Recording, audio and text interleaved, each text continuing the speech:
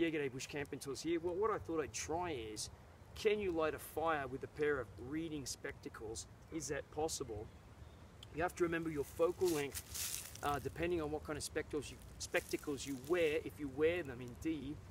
For reading spectacles, the focal length might be about a foot away, so you can't be up close on the subject, you've got to be far away on it. So that's what we're going to try and do now. I'm not going to actually try to start any flames. I'm going to try to get something smouldering and light something from something which is smouldering. So for that I've chosen some of this fire tinder fungus, but it's a bit wet underneath, but we're still going to give it a go anyway. Okay, let's move on. So this is dry on the top, one of these fire tinder fungus fruiting bodies, but underneath it's actually wet underneath of here. Let's have a look here. It's wet underneath of there, and so that would not catch fire. When these are dry, these will catch fire underneath of there, but on the surface this is still dry. You could scrape it off, but we'll use the outer part of it. Right, okay, I gave up with the glasses because the focal point is just too big. The focal point, the size of the spot, obviously is about the size of one's eye. You know, so you can't concentrate enough energy. Now I've got an ordinary magnifying glass just on some birch bark, and we've got some smouldering there, but it's not going to last. You see, it goes out when I do that. I'm going to try over here on this area. You see, it starts smouldering immediately, and what I really want to catch is the fungus, this fire tinder fungus, because once that starts smouldering, it will continue to smoulder.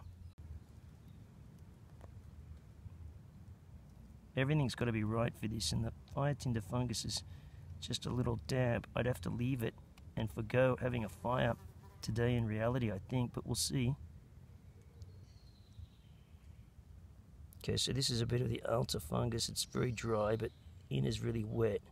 And I've got to get this thing to continue smouldering, and I think I can get it going. Like all these fire starting techniques, without a match or cigarette lighter or flint, one has to be really patient.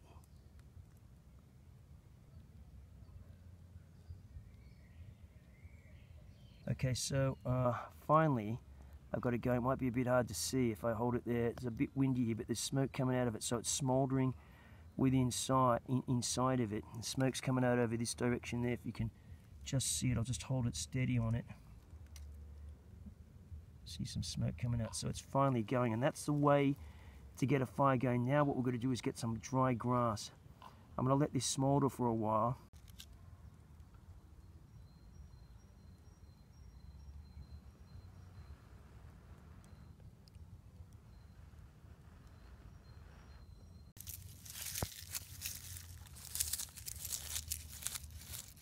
Dry oak leaves, but we could try grass too. Lots of dry grass here.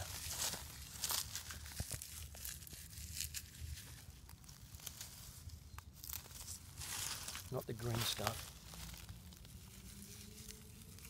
So if I'm careful, I'm going to try to extract out this. This is a bit wet on the inside, but it's what's the outside is drying. Dry that, put it in the sun, and try and get what is smouldering.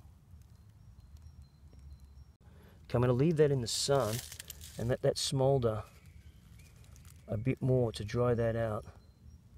Okay, we need to get it going right in there. See the smoke coming out of there?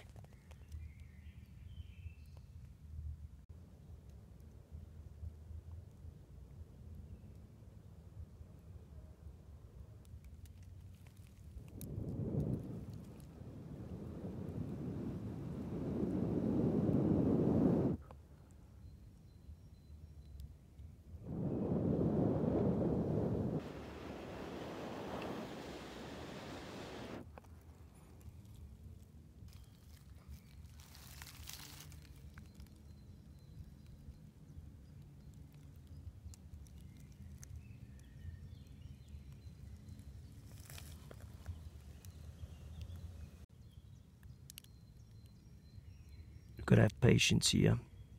Let's try again.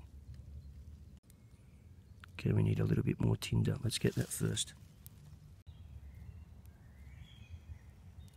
It's very hot in there. Okay, let's see if we can get this.